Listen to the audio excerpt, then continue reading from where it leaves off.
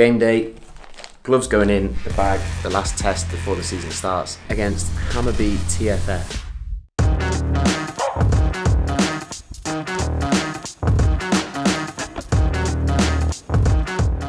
Alright guys, welcome back to another episode of Keeping Goals. Welcome back to Stockholm where, as you can see, it's still snowing. Nearly the end of March, nearly time for the season, and the snow is still falling down. But we've got a good episode for you today. We've got the final pre-season friendly before the start of the 2023 season. So we'll bring you along for that, see if we're ready to go. And I'll also chat through some of the targets that I've set for this upcoming season in order to make it the best one yet.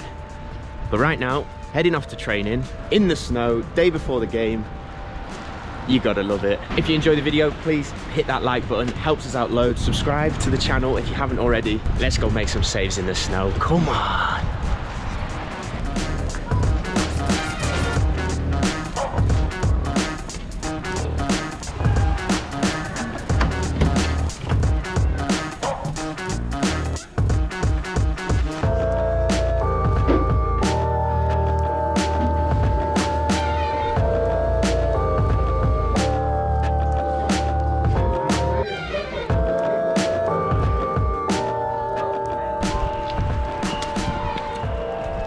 Training done.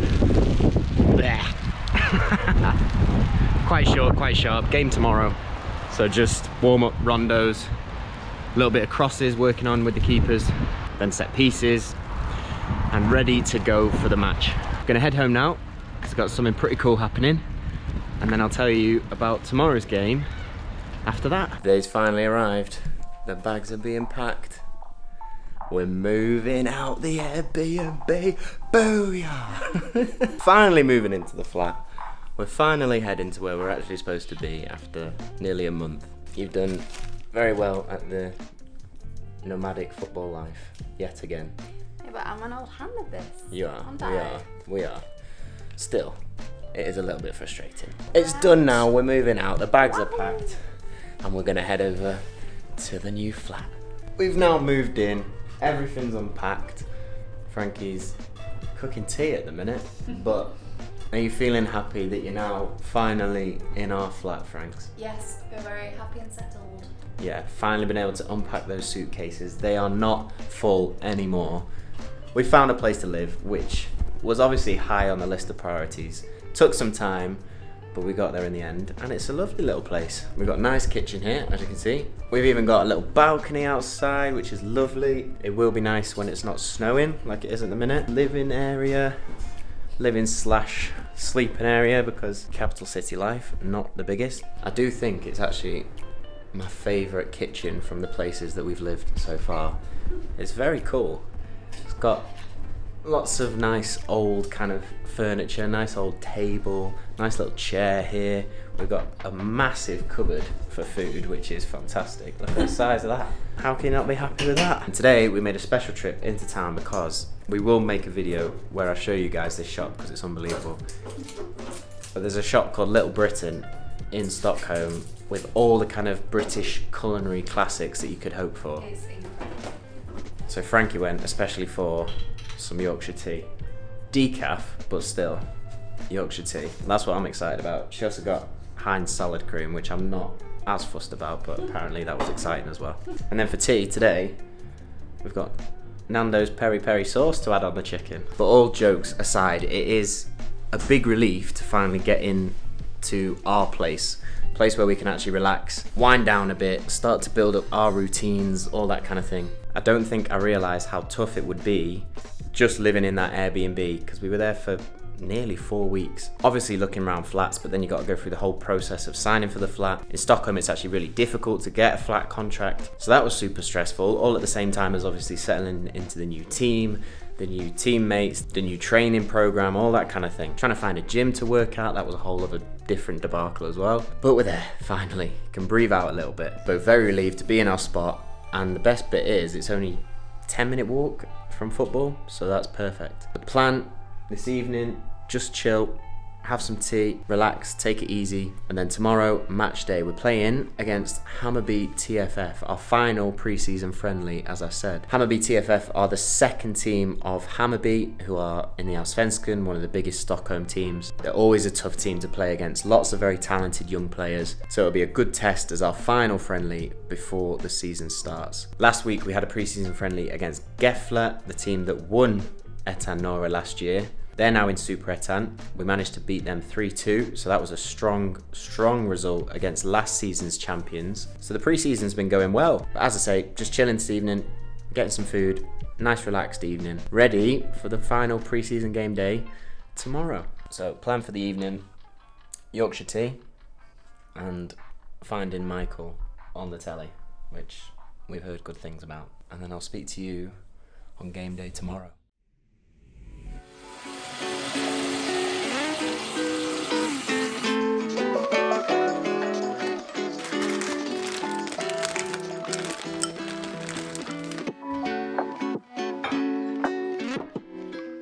Game day, gloves going in the bag,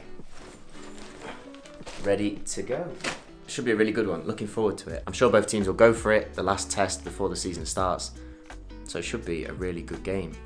The ground is only the other side of town, so nice and easy, get the tube across, shouldn't take too long to get there. So we'll head off, take you guys along, show you what happens, and then after the game, we'll have a little bit of a chat about the goals and targets for the 2023 Etan season. It's getting exciting now, getting close to kicking it off. So let's go smash it. Should be a good game. Wish us luck. I'll see you there.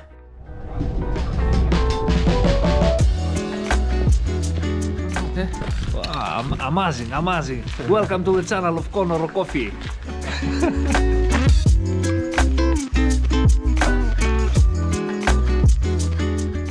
And we're here. Played here a couple of times before. Nice ground. So we'll head in, get changed, get warmed up, and then the game will start. Looking forward to it. It should be a good one. I'll speak to you afterwards. Let's go.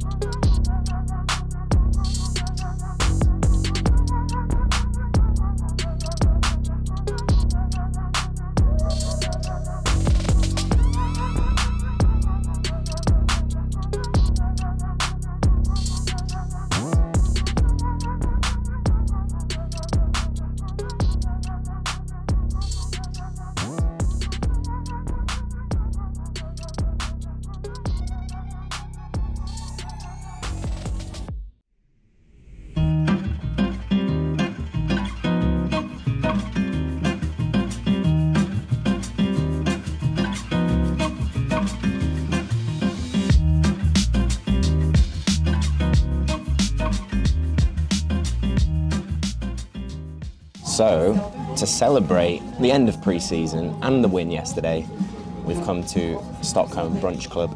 Franks, good decision to come? Very good. Happy with it? I think it gets a strong 4 out of 5 on our Stockholm food rating. They could have given me a little bit more toast. That's the only improvement that I'd add.